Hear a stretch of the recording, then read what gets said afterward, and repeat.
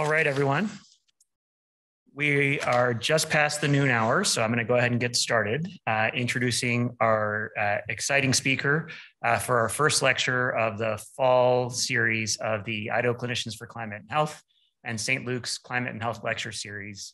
First, I want to thank Stephanie Wicks, my partner in everything sustainability at St. Luke's, Michael Hobson and Sarah Hegerly, who have been helping us organize all of these events.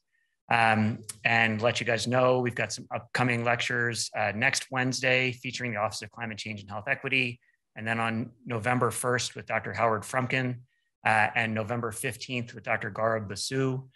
So exciting lectures, and if you registered for this one today, you should be able to find those lectures in the registration hub as well.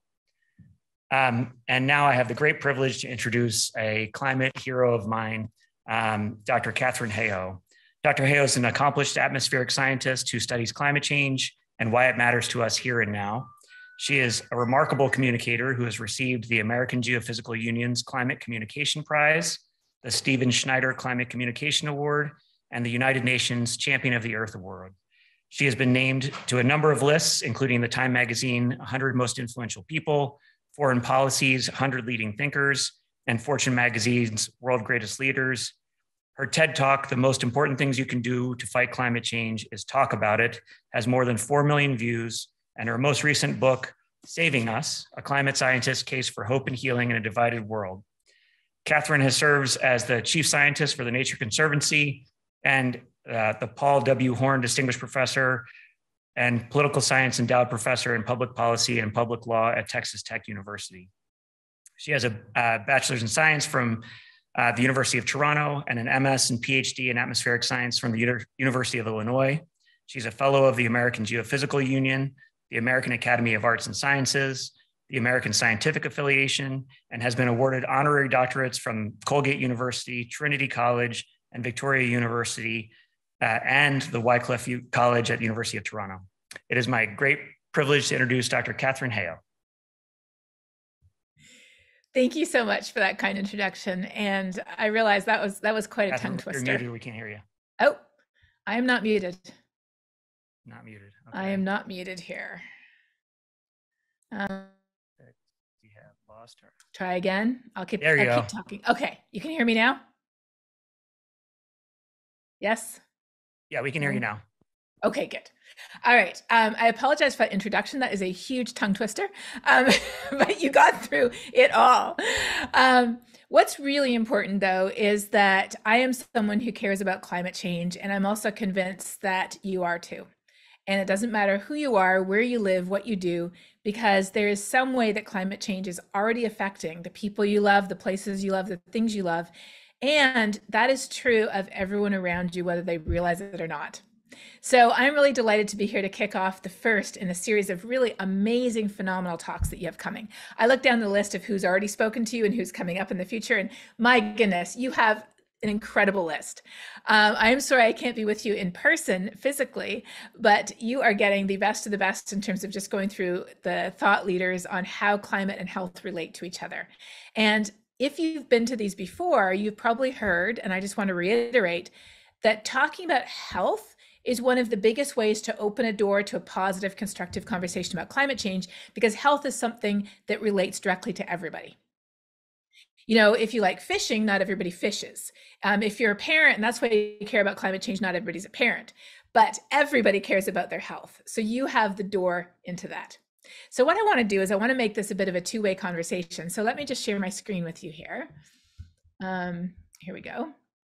And if you don't mind, take out your phone. I know that's kind of unusual to say take out your phone. You can go ahead and turn the ringer off while you're taking it out.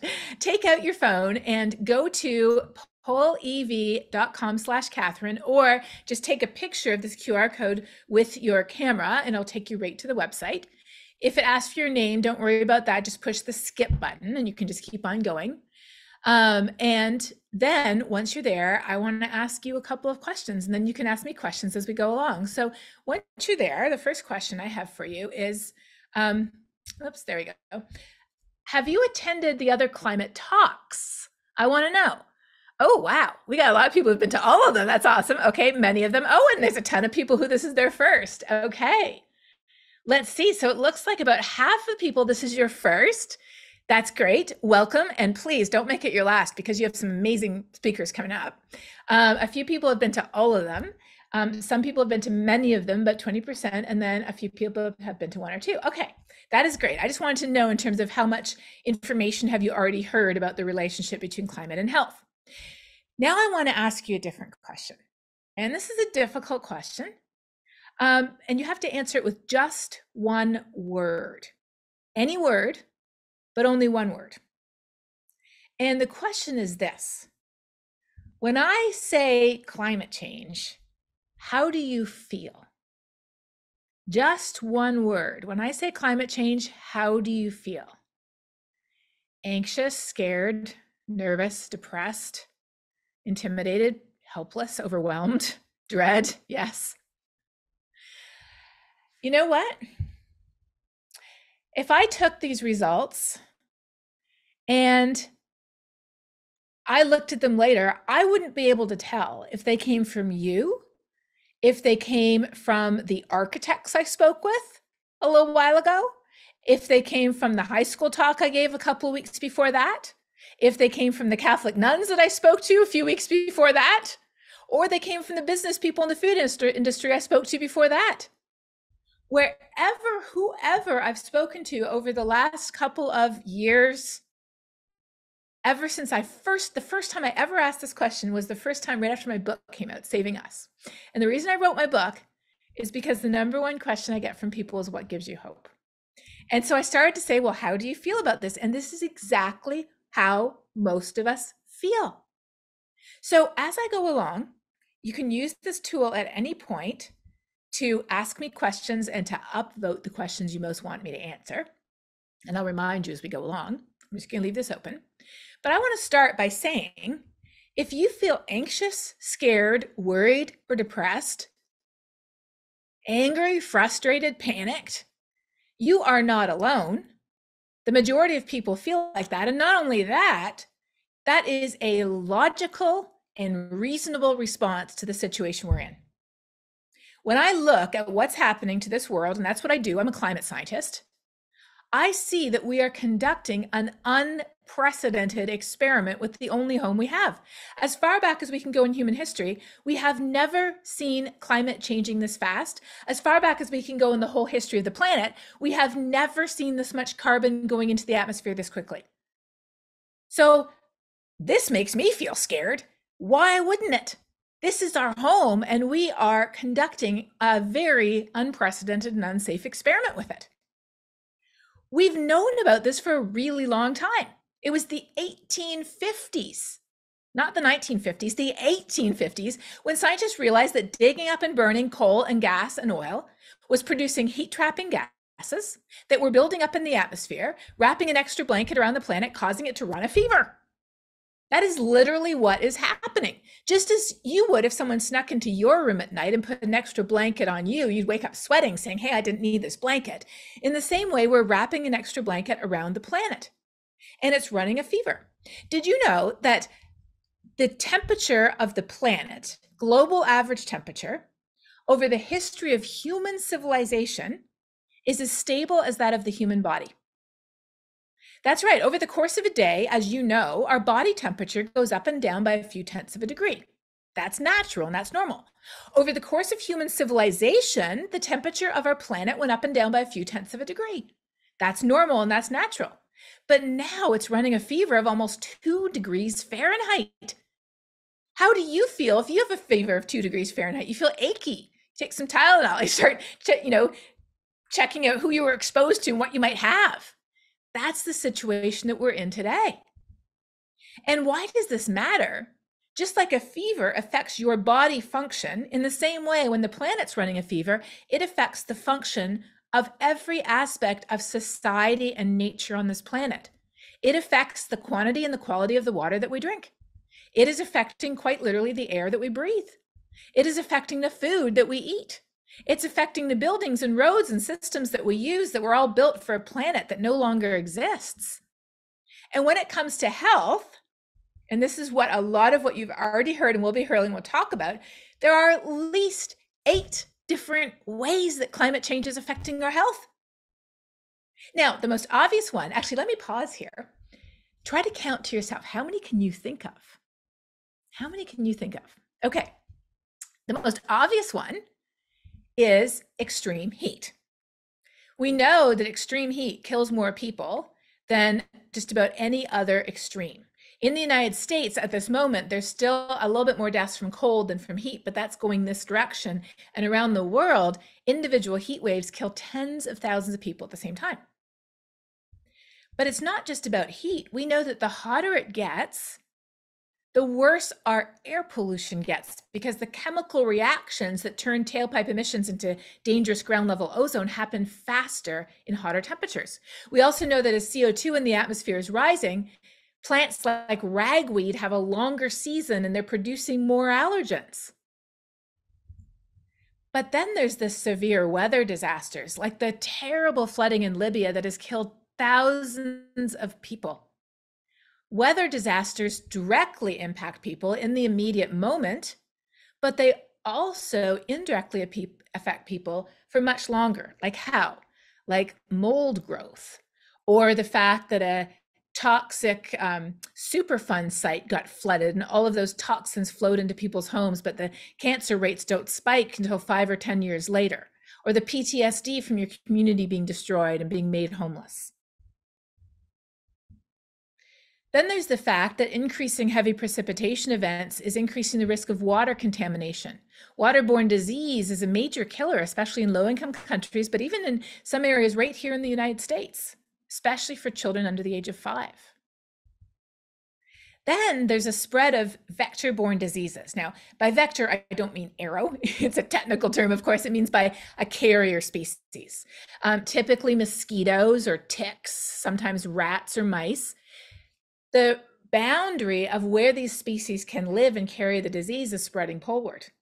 And so we're seeing that diseases that used to be tropical are moving poleward. Their range is expanding as it gets warmer. So we're up to 5 so far, but we still have 3 more to go. Climate change is also impacting our mental health. Eco-anxiety was officially added to the dictionary back in 2019. It was in fact the word of the year for the dictionary that year. And many, many people, especially young people, are suffering from even crippling mental health issues related to or exacerbated by the climate crisis. Did you know also that the more CO2 we have in our atmosphere, the faster plants grow? But if they have the same amount of nutrition, then you might get a bigger eggplant or squash, but it has less nutritional content. So the nutrition of food is decreasing, and it doesn't matter so much for people who have access to plentiful food and nutrients and vitamins and all that. But for many people who don't, it means that malnutrition is on the rise thanks to climate change. And all of these are serious, don't get me wrong, but there's one more that in my opinion is even bigger. What is that? It's the fact that climate change is increasing the risk of conflict and refugee crises. How is that a health crisis? Well, when people lose their homes, when people have to flee because of conflict, when people are packed into refugee camps, what's the first thing that goes? Health. Basic health care. All of a sudden, having a baby becomes a life-threatening condition. Stepping on a rusty nail becomes a life-threatening condition.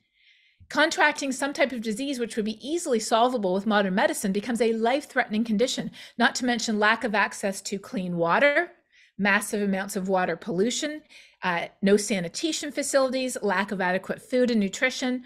All of these are compounded when people don't have those structures in place, a safe place to live, running water, access to food, and very, very basic healthcare. When we look at this issue, it isn't about saving the planet. The planet will be orbiting the sun long after we're gone. It is quite literally about saving us. We are the ones who are at risk from this issue. And so that's why I called my book Saving Us, in case you're wondering. So why does climate change such an overarching issue? Well, another way to think about it is this. I think of climate change not as a separate bucket where I care about people's health and their well-being and their physical safety. Oh, and also I care about climate change. Climate change is not a separate bucket. Climate change is the whole in every bucket. If you care about poverty, inequity, gender or racial equity, if you care about health, infectious diseases, healthy lifestyles, if you care about public health, whatever it is you care about, climate change is a hole in the bucket, making it worse. If we don't fix it, it will fix us. So this is actually very liberating because it means that we don't have to convince everyone to care for the same reason we do. We don't have to make people care because, I care because I care about infectious disease, so you should care for that same reason. And we don't have to be coercing people into acting as if they don't have any reason to act other than how others see them. No, whoever we are, whatever we care about, if we're a human being living on this planet who wants clean air to breathe and clean water to drink, if we are someone who cares about our kids or birding, or we're a Rotary Club member, or we're a person of faith, whoever we are, we're already the perfect person to care about and act on climate change. And if someone else doesn't realize it, it's our job to help them connect the dots. Now, as you go along, don't forget, you can enter your questions at any point in Poll Everywhere. It is pollev.com/Katharine. You have to spell it right, Katharine. Or it's just that QR code that you had at the beginning. So that's how we're collecting questions. And we're not only collecting questions, you can upvote the questions you most want answered. So what does this mean? This means something that social workers often say, and it's a perfect analogy. There's no wrong door. There is no wrong door to care about climate action. So where do we start the conversations with people? Not with what divides us, but rather with what unites us, what we have in common. Begin your conversations with something that we share. We both live in the same place. We both have kids in the same school. We both walk our dogs together to the same park. We both play in the same rec sports league. We both come from the same other place or other country or other state. We both come from the same faith tradition. We're both members of the Rotary Club or the Kiwanis Club. We both graduated from the same school or attend the same school. I've started conversations on how we both knit. We both enjoy wine. We both like beach vacations. Start with what we have in common. Connect the dots to how climate change is affecting the people, places, things that we already love. Explain that, and then bring in positive, constructive solutions that can make a difference. Because you want to take people from here to here. So explaining how climate change matters, the risks, what's at risk if we don't act, takes people from here to here. But everybody in the world could be up here, and if they don't know what to do, we're never going to move. We're never going to budge. We want to get people from here to here, and that's the second half. We have to talk about positive, constructive solutions. So here are the two most frequent questions I get, and here is why I wrote Saving Us, to answer these two questions. Question number one. How do I talk to fill in the blank about this? How do I talk to them about that? Well, first of all, I want to highlight something very important. Often when I say we need to be having conversations, your mind immediately jumps to Uncle Jim. Now, your uncle might not be called Jim, mine isn't either, but you know somebody in your life, a neighbor, a colleague, somebody you know who is just obsessed with proving that this isn't real. They're always posting online about how scientists are making this up. They're saying that green energy is just a scam to fill people's pockets. That is not the person, I'm very sorry to say, that we can have positive, constructive conversations with. Why? Because they literally can't listen. They literally cannot listen or click on a link online or read or understand anything you share because they view it as too great a threat to their identity. That's the bad news. Here's the good news, though. They are only 10% of the population. People who are dismissive, who will dismiss 200 years of climate science, 2,000 climate scientists, 2 million scientific studies, are 10% of the population. Everybody else, we absolutely can, and here's how. So the second assumption we often make, beyond the assumption that we need to talk to the 10%, I say, no, we need to talk to the 90%. Then we say, okay, but most people aren't worried. There's me and everybody in this room, and we're mostly worried, right? I was glad to see there was a few people who are hopeful, which is awesome. I am also hopeful due to the reasons I will explain here. But at the same time, I'm worried. And we think, well, here we are, we're worried, but nobody else is because they don't talk about it. So if they aren't worried, what do we have to do? If they just knew how bad it was, then surely they would spring into action, we think, right? So climate changes and we get worried, and what do? We share more scary information, right? We want people to wake up and get worried. But here's the thing. It isn't motivating more action. In fact, people are rejecting it even more, and we're seeing even more inaction. And I saw this summer. This summer, I saw so many people saying, if the Maui wildfires, if the Northwest Territory wildfires, if the crazy heat, if this doesn't convince people to act, nothing will. And I said, if they're already worried and they don't know what to do, it won't. But then people thought, well, there's nothing else we can do. There is. But we have to realize this is not motivating most people. And the reason why is because of the way our brains are wired. Tali Sherrod is not a climate scientist. She is a neuroscientist. And she wrote a fascinating book called The Influential Mind. And in it, she says, and she's not talking about climate change. She's just talking about the way our brains are wired. She says, fear and anxiety will cause us to withdraw, to freeze, to give up rather than take action. That's the way our brains are wired, yet we go on dumping more and more and more fear on people, expecting somehow it will give a different result. That is not the way our brains are wired. Fear plays a role, but it plays a role to wake us up. Then what? It gets us from here to here. Then what? Well, let's go back to this assumption that we make. We assume, well, nobody wants to talk about it, so they're not worried, but there's just a small group of us that are worried, so we have to make more people worried. When we look at the polling data, this isn't what people look like. People don't look like this. What do they look like? This. This is what people look like, according to polling data. There's a small group who claim they're not worried. The 10% dismissives I talked about before, and a few others who I think probably are worried. They're just suppressing it so hard they won't admit it. Then 3/4 of people in the US are worried. 3/4 of people. But here's the challenge. How many are activated? 8%. 8% are activated. 75% are worried. 8% are activated. What's the most important thing for us to do? Move people from worried to activated. And to move people from worried to activated, it is very different than moving people from not worried to worried. What do we have to do? Well, this is the way people feel.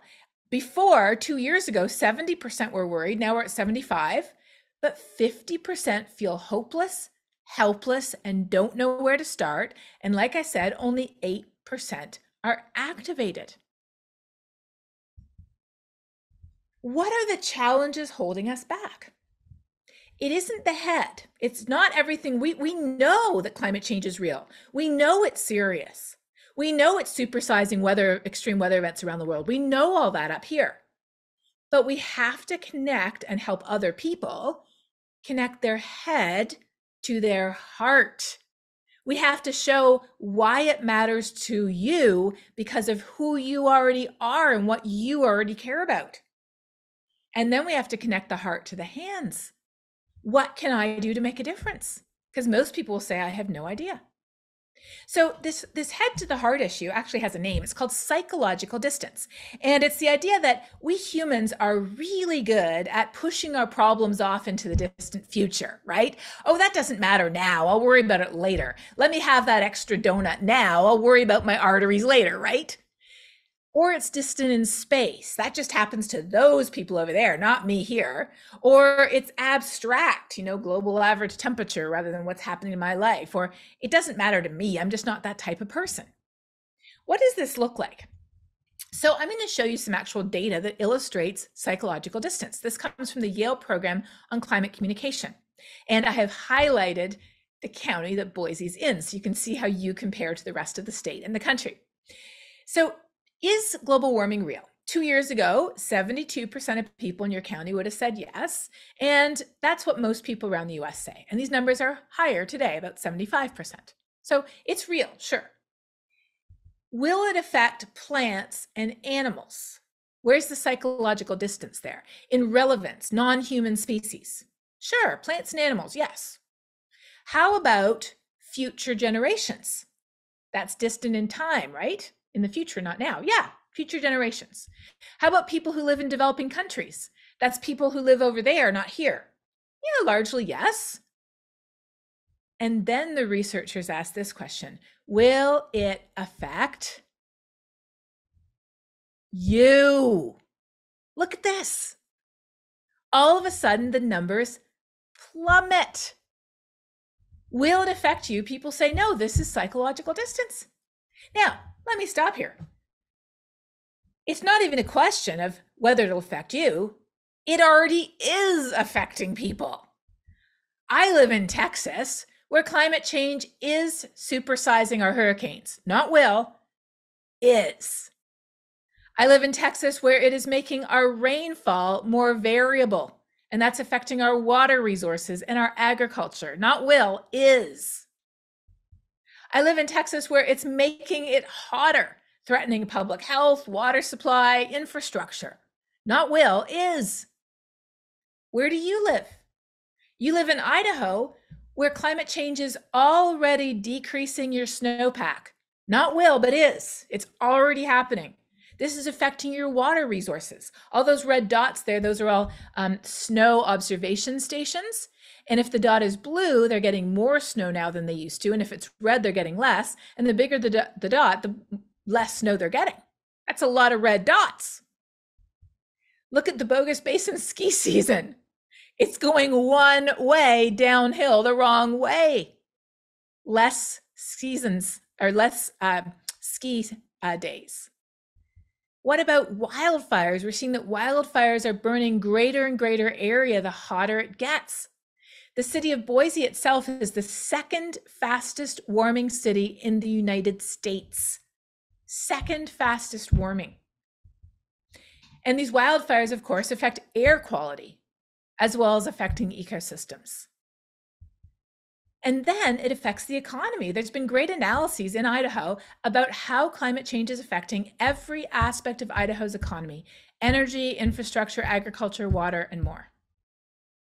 So often we think, well, my priority list is I worry about the people I love, I worry about feeding my family, keeping up with my job, paying the bills, planning for the future, protecting the place I live. You know, maybe down at 29, I've got doing something about climate change. And now here I am in this talk, and she's saying it's really important. And so maybe I need to move it up to maybe number 8 or 7 or even 6. You know what? I don't think climate change needs to be on our priority list at all. Take it off entirely. Why? Because why do I care about climate change? I care about it because it affects everything that's already on my list. I care about it because it affects our health, everyone I love, the food we eat, the air we breathe, the water we drink, the people's jobs and well-being, the economy and paying the bills, the future. It isn't a matter of prioritizing this issue. It's a matter of connecting the dots to help people see that who they already are is the perfect person to care. And that's very different than trying to make them care about it for the same reason you do. Again, there's no wrong door. We just have to figure out what people's door is. And we have to talk about this in a way that is relevant, a way that shows that to care about climate change, you don't have to be a certain type of person. You literally just have to be a human. And if you're living in Idaho, it helps, because look at all the ways that your life is being affected in Idaho today. So when we talk about climate change, we need to bring it here, not over there. Now, not in the future. Make it concrete, what's happening that you can see, not sort of global average temperature or ice sheets off in Greenland. And we have to talk about it in a way that's relevant to whoever you're talking with, whether it impacts their health, their life, their well-being, that of their child, the integrity of their home, the economy, the place they work or live or study. Make it close. That would overcome barrier number 1. But there's 2 barriers. And all the disasters we saw this summer definitely addressed barrier number 1, but they didn't address barrier number 2. In fact, over this summer, I personally have seen barrier number 2 increasing rather than decreasing. What is barrier number two? Barrier number two is lack of efficacy. Efficacy is a very social sciencey word, but it has a simple meaning. It means if I do something, will it make a difference? And then there's collective efficacy. If we do something, can it make a difference? People are willing to act if they think what they do will make a difference. And what we have seen this summer is a crippling lack of efficacy. We have seen efficacy plummet. As psychological distance decreases, which is good, we are seeing efficacy go down because people don't see how they could stop the wildfires or the heat waves or the floods. And so when we communicate and when we talk about this issue, it is absolutely essential to not give just the first half. We have to give the second half. Otherwise, you have more and more people worried and they're paralyzed and they don't know what to do. So how do we address the second half? How do we help to build efficacy? It turns out that there's something very simple that we can do that begins to tackle this. Now, there's no one thing that will fix the whole problem, right? But there's a step that is so simple that we often skip right over it. We take it for granted. We just assume that that's happening. And when we look at these maps, it turns out it's not. So this is where we left off. This is the last map you saw. Do you think climate change affects you? And you can see across most of the country, it's blue, including where I live and where you live, it's blue. But then the researchers asked people one more question. And the answer to this next question was darker blue. Yes, there was a question that was darker blue than this. And you know what that was? Do you ever talk about it? Do you ever talk about it? And it turns out the answer is mostly no. And if you do talk about it, but all you're doing is more fear-based messaging and you're not talking about how it matters here and now, what solutions look like, then that's not going to help. People aren't talking about it. So as crazy as it sounds, the first step to tackling these two barriers is simply to be having these conversations everywhere, in our family, in the grocery store, and especially where we work, about what? About connecting the head to the heart, how climate change is affecting us, and connecting the heart to the hands, what we can do to fix it. Now, at this point, I was talking to a group in Iowa last year, and they said, okay, well, so we understand that climate change affects our water and our food, the safety of our homes, our economy, and our health. But I just want to know, how do we talk about the polar bears effectively? How do we do that? And I said, well, unless there's a secret population of polar bears in Iowa that I've never heard about, you don't. You want to talk about your family in Arizona. With my colleague Jo Ellen here, who is an oceanographer. She has to wake her precious kids up before dawn in the summer because that's the only time that they can go outside to play safely. You talk about that if you live somewhere hot. What about if you live somewhere that floods? You talk about what happened to your house or the house of the people you know and how devastating those floods were on their health and well-being in their homes. What if you live somewhere like me in Texas? I talk about cotton and the impact of drought and heat on cotton with Jack, who says that he hasn't seen a decent crop since 2005. What if you live somewhere where there's drought? That's what you talk about. Talk about how climate change affects us, but don't stop there. That's only half the story. We have to talk about what we can do to fix it. And so this is something that I think is so important that if you go to my Twitter account, if you go to my Instagram account, there is a pinned post at the top of all my accounts. And this is what the pinned post says. It says, if you're worried about climate change and you want to make a difference, here's what you can do. Number one, start a conversation about why it matters and how you can make a difference.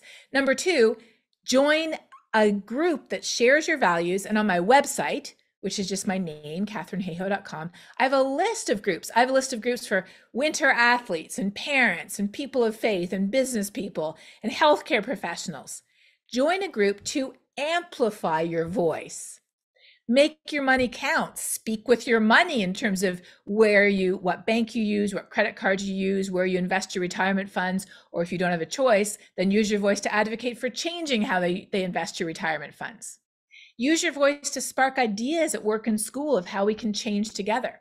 Use your voice to hold politicians accountable. And yes, make changes in your personal life to reduce your personal carbon footprint. I do that myself, and that's a big part of why I'm not speaking to you in person. I give over 90% of my talks virtually, and I only fly when I can bundle enough events together to make that carbon really worthwhile. I'm going to be heading to New York City next week for Climate Week, and I've bundled so successfully at this point that I'm not quite sure I'm going to be able to sleep. I have 27 events in 4 days, but I'm going to tell you the carbon of each event is minimal. So do what you can to reduce your footprint, but do not ever stop there. Talk about it. Hey, you wouldn't believe how my power bill went down when we switched out our light bulbs. Hey, I love the new plug-in car we got. It's awesome. Look how much money we're saving. Hey, I made chili without meat the other day and it was delicious and it costs a lot less money too. Hey, we've been reducing our leftovers. Hey, we've been doing this and here's how great it is. There's so much that we can do to make a difference. And it isn't just about us. I love sharing stories about how countries are acting and making a difference all over the world. I love sharing stories about how corporations are making a difference. Corporations often that you wouldn't think of, not only the Patagonias of the world. One of my favorite corporation stories is a carpet company who figured out how to make carbon negative carpet. In other words, more carbon was taken out of the atmosphere when producing their carpet than was produced. And so their carpet salespeople are now climate heroes because they're helping take carbon out of the atmosphere. That is just a phenomenal story to share. I love how communities, churches, army bases are taking action. And I love how these actions can save money. The faster we decarbonize, the more money we save, as much as $12 trillion worldwide. Nature-based solutions could yield $4 trillion in economic value.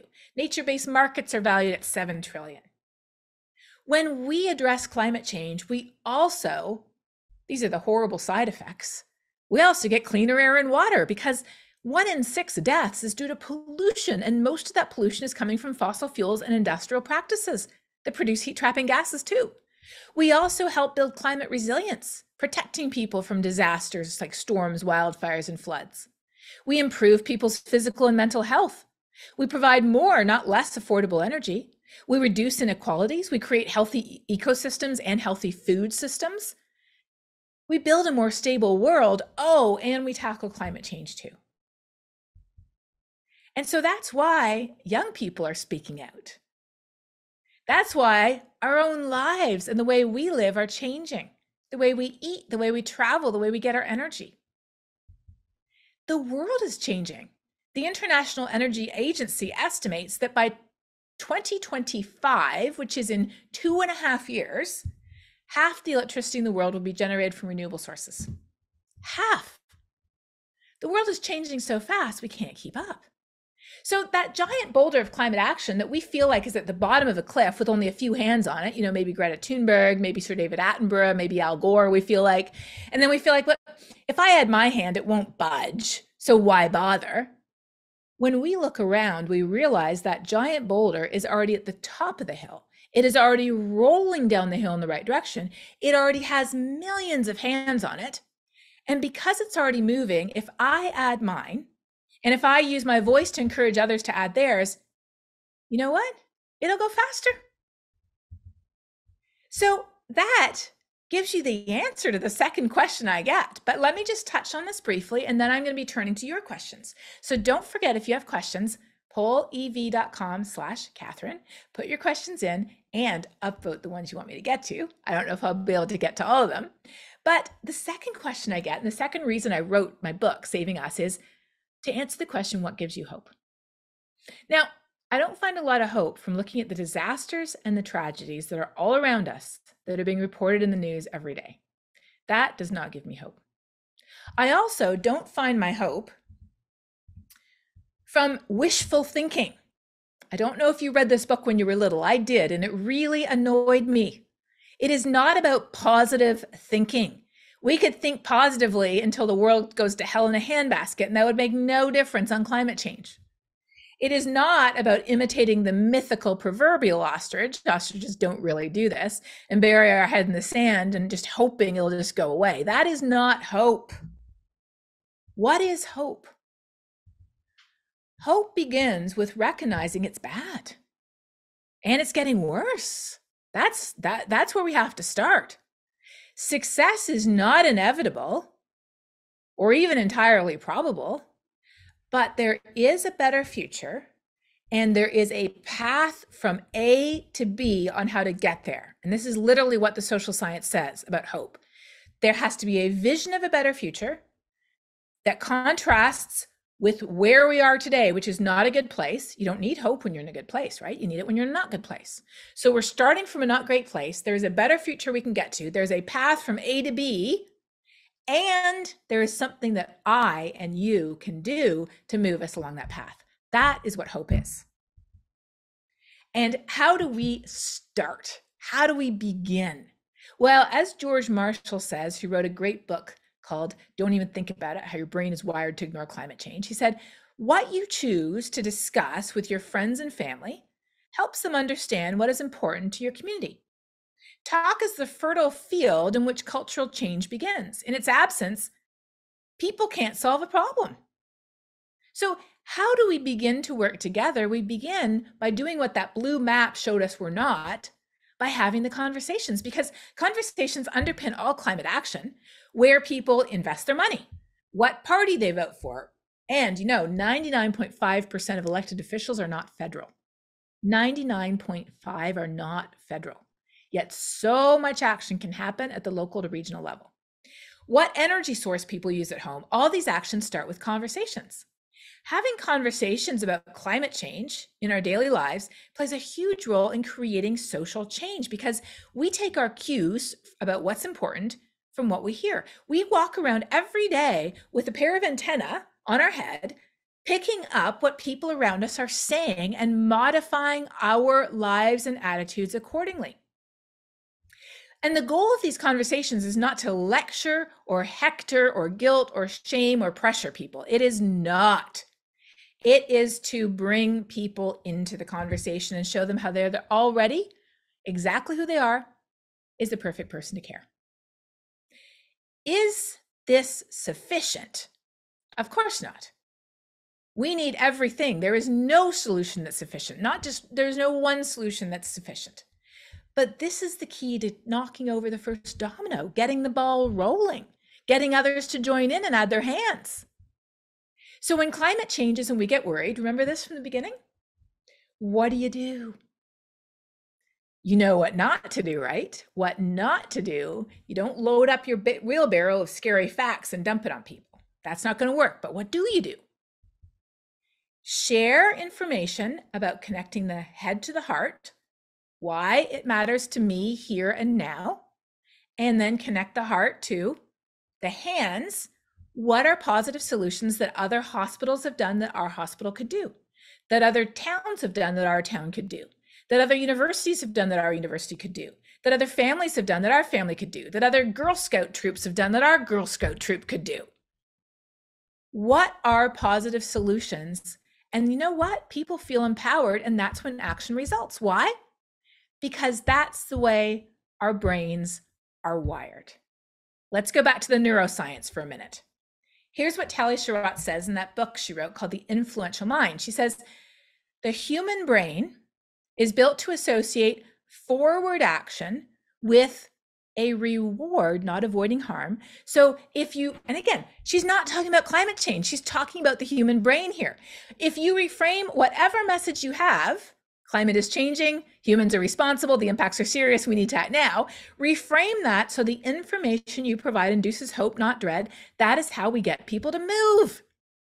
Isn't that amazing? It is so simple, yet it is so counterintuitive. And as Greta Thunberg says, there is this intimate relationship between hope and action. The one thing we need more than hope is action. Why? Because once we start to act, hope is all around us. It is just amazing what can happen when people decide to do it. I'm often asked, do we need individual change or systemic change? And my answer to that is yes. Because what is a system made up of other than individuals? And how does the system change other than when individuals call for that change? So I want to close with some words that I wrote after the latest IPCC report came out telling us how bad things were. And I was reflecting on how we individuals could make a difference at the global scale. And I realized something really, really amazing that I'd never thought of before. And it's this: change has never begun with the president, the prime minister, the CEO, the big, wealthy, famous person. Social change, to be specific. Change didn't begin when the King of England just woke up one morning and said, oh, let's just decide to end slavery. No, that didn't happen. The president of the United States didn't roll out of bed one morning and turn to his wife and say, oh dear, I really think we should give women the vote. That's not the way women got the vote. Apartheid did not end when the National Party of South Africa said, oh, it's Friday, let's just end apartheid. No, this change began, which we now live in today, when very ordinary people of no particular power or wealth or fame decided the world could and should be different. Who were William Wilberforce or Elizabeth Cady Stanton, Martin Luther King Jr., and Nelson Mandela, and all the countless others who shared and supported and fought for their vision of a better world, whose names we can't recall today? They were people who were not rich or famous, but they simply had the courage of their convictions. And what did they do? They made changes in their personal life, yes. They did the equivalent of changing their light bulbs and driving the plug-in car. They did that. They didn't use sugar, for example, if they were abolitionists. But what else did they do that changed the world? They used their voice to advocate for the systemic societal changes needed.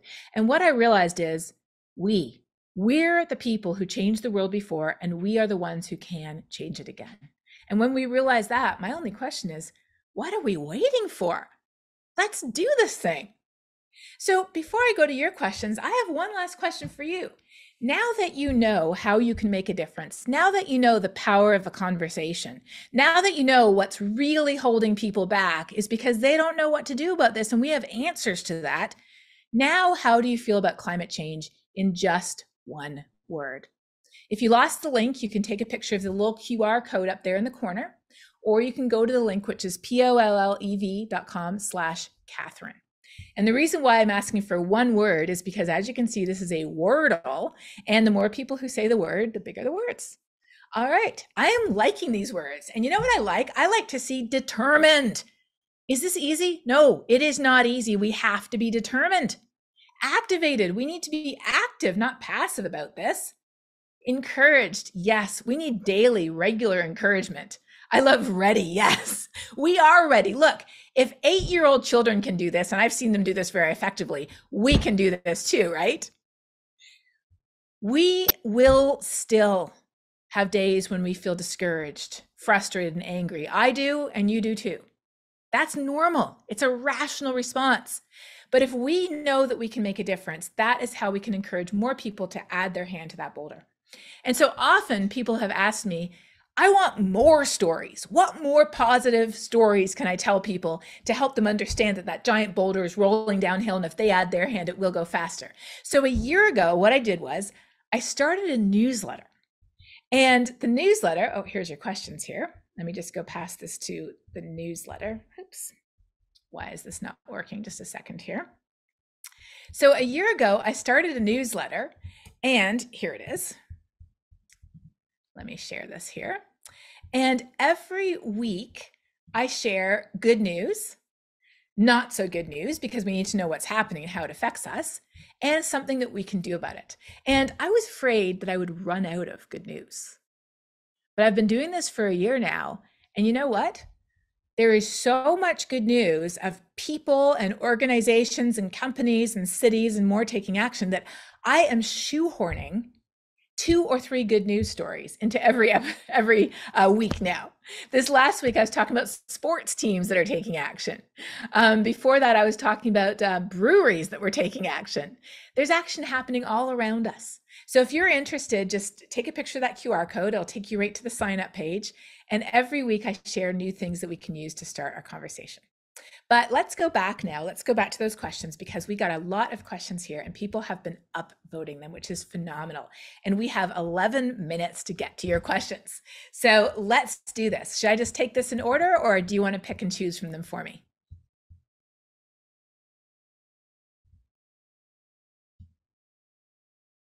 I'm going to take that as an A. All right, let's do this. The number one thing you can do at home. This is a great question. So we are very wasteful with our energy and our food at home. And there are so many things that we can do to electrify our home, take fossil fuels out, reduce our energy consumption, be more efficient with our energy and our food. And so in my newsletter, I think a couple of weeks ago, I featured Rewiring America. Rewiring America has a phenomenal handbook on how to reduce your energy use and save money in your home, and how to take advantage of the Inflation Reduction Act subsidies in doing so. So the answer depends on everybody's home is different, right? Like I lived in a historic home where the best thing I could do was roll out insulation in the attic and put plastic film on the windows, given my budget and the age of the home. Depending on where you live, the answer might be different for you, whether you live in an apartment or a house, whether it's older or newer, what you've already done, what needs to be done in the future. So there's many different things to do, but Rewiring America, their handbook and their guide to how to use the Inflation Reduction Act to subsidize those actions is outstanding. Highly recommended. I love this question. Should we be focused on individual actions or addressing businesses or industries who pollute? And you probably know what my answer is here. My answer is yes. What do I mean by that? I mean all of the above. It's not A, B, C, or D. We need to be doing it all. Taking personal action, but talking about it. Using our voice to call out businesses and industries. Using our money to invest positively in what we want to support and not to invest negatively in what we don't. We need system change. And for that system change, we need all of the above. Like I said, in that pinned post I have at the top of my Instagram and the top of my Twitter accounts, use your voice and then use your money, use your voice again, amplify your voice by joining a group, make personal changes in your personal life and your home, and always use your voice to amplify them and make them contagious. Okay, question number 3. What about the language that we use? Oh, I completely agree with you. Effective communication means we need to be using the right words. I'm going to take this off here so you can see me better, but the questions are still here and you can still see the questions on your phone. Now, people often say, okay, so is there one phrase that if we just use this one phrase, that would just reach everybody? No, there isn't. Remember, there's no wrong door, but there's multiple doors. So for some people, climate change is great. They understand what it means. They, fully accept the science. Let's move ahead. For others, climate crisis is more effective because it reminds them we are in a crisis here. We are in triage mode. For some people, though, those terms cause them to just shut down because they're such politicized terms.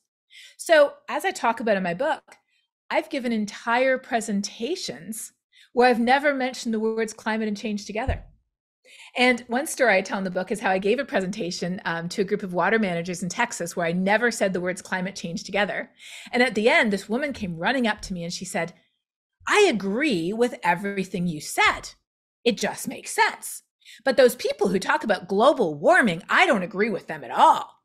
And of course, I was, sort of goggling at her because I've been talking all about it without mentioning those words. That's the power of using the right words. And so you'll notice that I often use the phrase global weirding to talk about climate change because wherever we live, things are getting weirder, whether it's heat or wildfire or flood or drought or storms, things are just getting different and they're getting weirder. But it is best practices always to speak in the language that people speak. So for example, when we're in the United States, using Fahrenheit as opposed to Celsius, talking about the impacts that are local versus the ones that are distant. Always thinking about that psychological distance and trying to make sure that we use the language and the words that really bring the issue home to where people are at, rather than putting up barriers and dividing things by our language. All right, let me pause there. Any thoughts or questions, or did you want to ask a different question that wasn't on the list yet, or should we go back to the list? I think you should keep rolling with the questions from the list in the audience because I could talk to you all day and ask you a million questions, but I want to preserve the integrity of the polling and let the audience speak. Okay. I mean, I love the upvoting. Let me Oh interject yeah. for just one second, Katherine. I do want to suggest two ways that people that are listening now can take the next step. One is that on Monday, the Idaho Clinicians for Climate and Health, our state-based organization of healthcare workers and caregivers, are getting together at Lost Grove Brewing to have our fall social. So if you want to find out more about what you can do in your community of caregivers, come meet us at Lost Grove on Monday. And our website, idahocliniciansforclimateandhealth.org, has information all about it. The second thing would be to continue coming to these lectures. Not only does it give you a chance to hear other voices and speakers, but if Katherine says the number one thing you can do in your home is to talk about electrifying your home, Dr. Basu, who's coming to speak to us on November 15th, will be talking about how he electrified his home as part of his lecture. In January, we're going to have people from Idaho Power talk about incentives that are available to you locally and contractors you can work with in your home to take advantage of some of the things that are available through the Inflation Reduction Act. So if you keep plugging away at these lectures, which are all recorded and posted on the St. Luke's YouTube site, you can find out a lot more about these ways you can be impactful in your own home. And now I want to kick it back over to you, Katherine. That is phenomenal. Thank you so much. And that actually, I think, answers one of the questions, which is, how can we get plugged in at the local or state level? That is so important. And like I said, so if you can't already tell by the way I talk, I'm not American. And so I didn't know, being Canadian, that there's such a focus on national politics in the US. I didn't know that 99.5% of elected officials are not national. And that means that there is so much potential to reach out to candidates, to reach out to elected officials at the state level, the county level, the city level, and really have these meaningful conversations about the heart and the hands. Even if you're not using the words climate change, talking about what solutions look like, what impacts look like, and how we can work together for a better future. So are there some organizations that are doing a good job of this? Yes, there absolutely are. Climate Outreach was founded by George Marshall, who I quoted, and Climate Outreach has excellent resources, including a very nice guide called Talking Climate that I use in my classes to help students see how to have effective conversations about climate change. So Talking Climate by Climate Outreach. And then I co-founded an organization called Science Moms that's all about helping mothers and other parents, we're not exclusive to mothers, have effective conversations to advocate on behalf of their children, as well as having conversations with their kids. There's also great educational resources. Somebody asked about that. I have a YouTube series called Global Weirding that's often used in classrooms. NOAA has an excellent, NOAA, has an excellent educational program with lots of resources, and NASA does too for kids. It's really difficult because state standards are changing, and some of them are changing to require false information to be entered in our classrooms. But it's really important to provide teachers with the resources. And I actually had a graduate student who graduated a couple of years ago who was a former science teacher, and he surveyed hundreds of science teachers across the country to ask what was holding them back from including climate change in their curriculum. And this is in middle and high school. And he found that in most cases, they were not being held back by explicit requirements. They were being held back because they didn't have the time. They didn't have the resources. They didn't feel like it was being prioritized by their school district, or maybe there would be some pushback from some parents or from some administrators. And so even just his conclusion was even just engaging with educators and teachers in your district and saying, how could I help? Could I help find resources for you? Could I help find activities or lesson plans? What do you need? What could I provide so the teachers don't have to have that added burden of trying to find the resources that they need when they're already overworked and underpaid? Both of my parents are teachers, so I feel very strongly about that. Ask how you could help, because a little bit can go a long way with education. And lots of other, oh my gosh, there's way too many questions here. I have so many resources I've tried to collect on my website, frequently asked questions, videos, talks, other resources. I would encourage you to check them all out. And I often have resources related to questions you've had, like, what's clearinghouse for scientific answers, or can you really explain the deal with flying, which is a good one. Flying produces a huge carbon footprint over just a couple of hours. That's why I think that people have focused so much on it. But what we have to do is we have to change both our culture of flying, and we have to change the fuel that goes into the airplanes at the same time. It turns out that a small fraction of people produce the majority of emissions. It's the same with meat eating. 12% of people eat 50% of the meat in the country.